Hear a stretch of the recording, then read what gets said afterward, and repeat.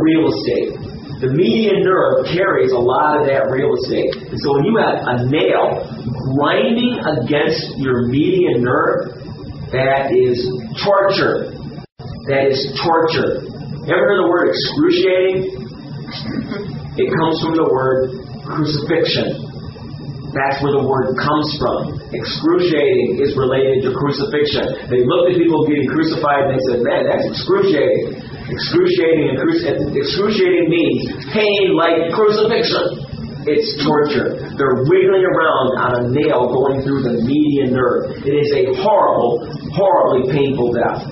And that's what they wanted. They wanted something that caused maximum pain. It's quite an invention. And here's an example of a nail that was used in crucifixion. As I mentioned, I wasn't exaggerating when I said they looked like railroad spikes. They didn't look like the nails that you get from Home Depot. Now, we don't have, up until 1968, we didn't really have a lot of bodies from people who've been crucified. We had a lot of literature describing crucifixion. That's how we know that it occurred. That's how we know the Bible wasn't just blowing smoke when it described crucifixion. It's described in a lot of literature. So we have lots of descriptions of how horrible crucifixion was. We do. But we don't have a lot of bodies until 1968 when Israeli bulldozers uncovered the bodies of quite a number of people, like around 70 people who died between the years 1 and 70 AD. And the body of most interest to us was the body of a fellow by the name of Johanan. Johanan died by crucifixion. We got his bones. We have his bones. And this is, by reconstructing Johanan's skeleton, this is how he was crucified. He was crucified by nails in the wrist. Up until we found Johanan's skeleton, there had been no bones of anybody who'd been crucified. And so we didn't know for sure that they got a nail in the wrist. Once they uncovered that body, we could say, aha, the only body we have of anybody who was crucified got the nail in the wrist. We can now verify that. Outside of the shroud, there was no other evidence of wrist crucifixions. Okay? So now we can say it has been verified.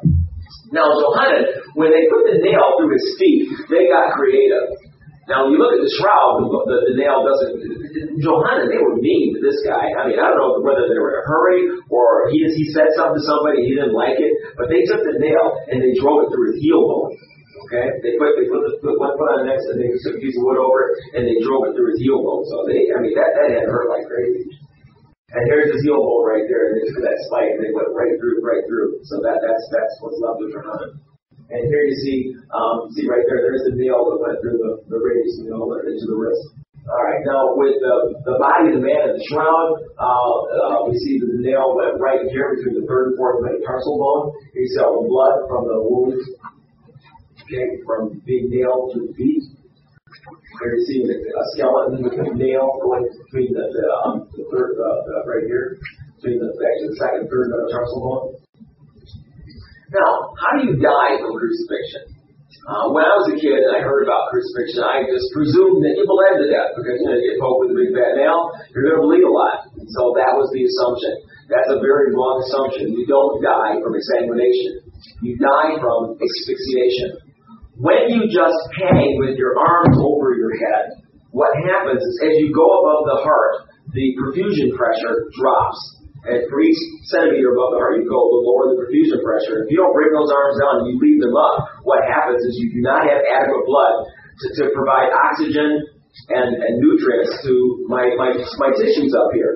And so why do you need oxygen up here? Well, what are you going to do with it anyway? One of the reasons that you need oxygen and for those muscles is because when actin and myosin come together, for muscle activity, the actin and myosin filaments, which are part of muscle, in order for them to come apart, you need to activate the calcium pumps. The calcium pumps then suck up extra calcium, and when they do that, then actin and myosin can relax and come apart again. Now, if you do not have adequate blood, then the actin and myosin, the muscle filaments, come together and they lock in a tetanic position. So that's what lockjaw is. That's what tetanus is. The muscles come together and they bunch up. It's like a cramp. When you go swimming, you get a cramp. That's a tetanic cramp. Now what happens is that when you don't get that perfusion, the muscles in my hand cramp up. And then my forearm cramps up. And then my biceps, triceps, deltoids. And now it's in my chest. It creeps all the way into the chest. You stay with your hands above your head. It creeps into your chest. Your diaphragm's kind of okay, but your intercostals, your pectorals, okay, your sternocleidomastoids, they're paralyzed.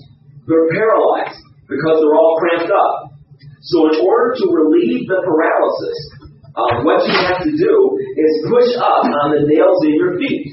So when you're on the cross, you're going to presume two positions. You're up here, and then what happens is pretty soon, you can't breathe out.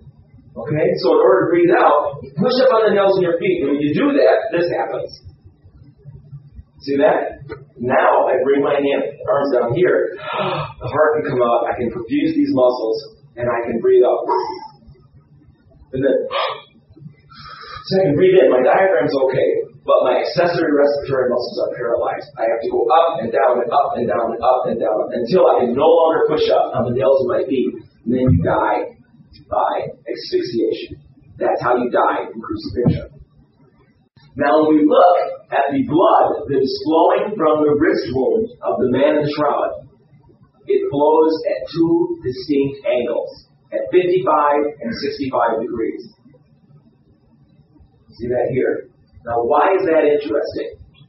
Well, those correlate to the two positions that the man would assume on the cross. Okay, a real person who's being crucified is going to be there in two positions, the up position and the down position. Every time he moves into a different position, gravity affects the blood flow a different way, and it's going to flow a different direction. And that is precisely what you see in the blood flowing from the wrist of the man in the shroud. Again, think about this as a forgery. If this is a forgery, it's interesting that our forger would have known that. The easiest way for a forger to have done this, if it's a forgery, the easiest way is to crucify somebody. Okay, I don't see how you get away without doing it. I mean, these goofy methods where they take these iron oxide pigments and go through all this elaborate stuff, please. The way you do it is to crucify somebody. To get this kind of detail, I'm sorry. Why would you mess around when slaves are available, okay? You know, prisoners are available. There's a lot easier ways to do it than to go through and do all these calculations. This required calculation, literally, because the blood, I mean, come on. This requires some they aren't goofy angles. They are angles consistent with the flow of gravity for somebody, assuming these two positions. 20 degrees difference, not 50 degrees, not 60 degrees, 20 degrees. Precisely the kind of difference we'd expect with the up-down geometry. Okay, it's just a diagram demonstrating those two positions. And again, this is a statue based on the image of the shroud, of the man in the shroud. And this is, another think about that too. I mean, in movies and in art, when you see Jesus on the cross, does he ever look like that? How does he look? He's symmetrical. He's always symmetrical. The cross goes in the middle, and the hands are equidistant from side to side, aren't they?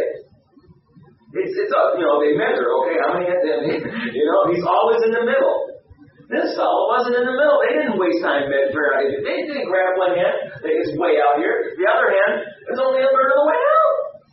Now, in real life, do you really think they're going to spend a lot of time making sure he's symmetrical? He's going to die either way. They don't care if he's symmetrical or not. It's not neat. And that's another interesting thing about the shroud, is that, and that's more consistent with real life. They're not going to spend time making sure it's aesthetically pleasing. Come on. In the movies and in art, we do that. But in real life, it's not going to be that way. This is dirty. This is like a real life crucifixion here. Now, this is like a side note here, but, I've done this presentations even before Jehovah's Witnesses, okay? Not a whole lot of them, but I have done them, okay? And they want to believe that Jesus, because part of their theology is that Jesus was crucified on a tree, okay, or some kind of pole, because for some obscure verse it says, "Cursed is he who hangs on a tree." And so they look at that one verse and say, see, it wasn't a cross, in spite of all the other verses that use the word cross. Okay, all right, look. The blood flows coming out of this guy's wrist. If this shroud is really the burial cloth of Christ, all right, and the blood flows are what they are, then they're not consistent with the pole, okay? They were out to the side the way I just showed. So kind of put that to rest. All right. So then, what is this, another summary slide? Yeah, okay, so think about what, this is it. Think about what our shroud forger would have had to have known. They would have had to have known about the nails going in the nail holes in the wrist as opposed to the palms.